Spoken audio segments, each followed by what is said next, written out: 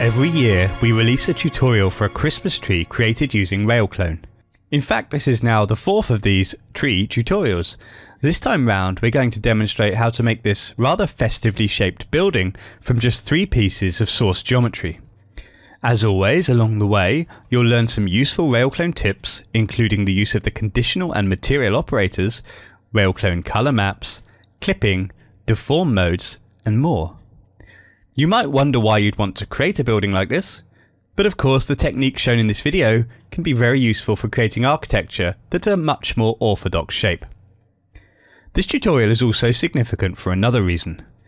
In RailClone 4, we made the free version more powerful by enabling the vertical deform modes and the ability to distribute on non-flat splines. That means this tutorial is fully compatible with RailClone Lite, which can be downloaded from our website. In this scene, we're going to start with 3 segments that will become our building. As you can see, the geometry is very simple. We have 2 sections that will randomize to make the majority of the building, one of which has a window and one of which just simple cladding. The third piece will be used at the start and the end of the spline, where windows or a balcony would be inappropriate. The boards themselves each have a material ID of between 8 and 14 assigned, so they use slightly different colour corrected versions of a wood cladding material. We'll randomise these IDs using a material operator later. There are also some polygons that have been assigned a V-Ray light material to add a bit of illumination to the inside of the building and on top of the facade for some uplighting. These will be randomised too, but using RailClone Colour. So as always, pivot placement is very important. Generally speaking, you don't need to worry about the pivot's position on the x-axis because RailClone's automatic placement takes care of that for you. But I will adjust the pivot on the z-axis because I want the top of the segment, ignoring this ledge, to align to the top of the spline. Similarly, on the y-axis, I would like the front wall to align to the spline as well, so I move the pivot forward and up so that they jigsaw together correctly. So we're nearly ready to create the RailClone object, but before I do, a quick word about using Xmas's helix spline objects with RailClone. When using this primitive, you might find you don't get the smooth deformations you'd expect, and that's because Max's helix spline object outputs segments by default which has their type set to line instead of curve, rather unhelpfully. You can easily fix this by adding a normalized spline modifier and then tweaking the spacing. And so with all the segments in the spline ready, it's time to build the RailClone object. Create a new RailClone object, go to the Modify panel and open the Style Editor. Drag in a new linear generator. This will control the rules for the whole building. Add a new spline node and use it to pick the helix from the scene. Wire the spline node to the generator's spline input. Create a new segment node and use it to pick the default glass geometry from the scene. Wire the segment to the default input. We can now control how this sits on the spline using the alignment settings. Changing Z alignment to pivot will move the segment down so that it sits just below the spline. Change Y alignment to pivot 2 so that the spline now defines the front of the building. You will see some strange rotation happening as the segments ascend the building. This is because they're banking to follow the curvature of the helix. Fortunately, we can easily fix this using the segments deform features, an option that's only recently become available for users of the free light version of RailClone. By changing the deform mode to vertical, we correct the rotation, but more importantly, the vertical elements of the mesh remain upright while the horizontal elements continue to follow the spline. This is a very useful mode, especially for things like banisters and handrails, and best of all, now anyone can use it. So moving on, let's add another facade piece and randomize it with the original. Clone the existing segment to save from having to enter all those settings again, and then use it to pick the default cladding piece. Add a new randomize operator and wire both segments to its input. Wire the random node to the generator's default input. You now have a number of randomized facade elements, but what if we want more windows and clad walls? Well, to do that, you can change the present settings of the randomize node to easily control the probability of a segment being used. If we take a look at the bottom of this building, because the base of this spline isn't flat, we're going to lose the windows on the bottom floor. To swap windows for something that looks less weird, well, slightly less weird, we'll use the Conditional Operator. This node allows you to choose segments based on certain attributes of a spline, such as the material ID, the vertex angle, the length, the type, like whether it's a curve or a line, or in this case, the position along the spline. Wire a conditional operator between the existing randomized node and a generator. Clone any one of the existing segments and use it to select the top-bottom geometry from the scene. Wire this to the conditional node's false input. Enable position and make sure to pick spline from the drop-down. Change the mode to greater and increase the percentage until the window sections only start after the first revolution of the helix. Now we'll do the same thing for the top, because as the building narrows, there's not a lot of space to add a room behind the facade. So add another conditional operator to the default input. Wire the top-bottom segment to the false input. Enable position and select spline. This time we'll change the mode to less and then decrease the percentage starting at 100 until you've removed the windows from the desired area at the top of the cone. So far, so good. Now we want to add some material randomization to this style. Remember, those planks on the facade are currently set to material IDs between 8 and 14. We want to take each one of those in turn and randomize it between the same range every time the segment is used. To do that, we'll create a chain of material nodes, one for each ID we want to randomize. So add a new material node to the graph. Set the replace material ID and the from value to 8, and then set the to value to 14. Clone this material node 6 more times.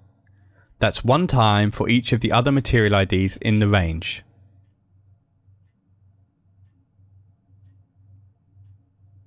Wire them all together in series, one after the other.